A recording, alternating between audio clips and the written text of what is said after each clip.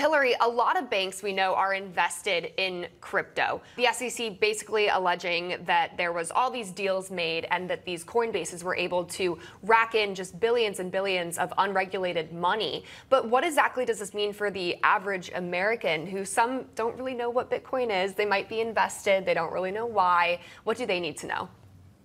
Well, you're absolutely right about this. Pleasure to be back with you again. The SEC has sued Coinbase and actually Binance, accusing their CEO of this really being somewhat of a scam, basically as an unregistered exchange, and the brokers obviously being accused of not complying with regulations. So what does this mean to anybody that's invested? Most people don't necessarily understand all the details behind this, but why? That's because it's very, no pun intended, cryptic. So it means for the average investor, you're going to have to wait and see. The SEC obviously is going to put a lot of pressure on Coinbase and Binance. What does it mean?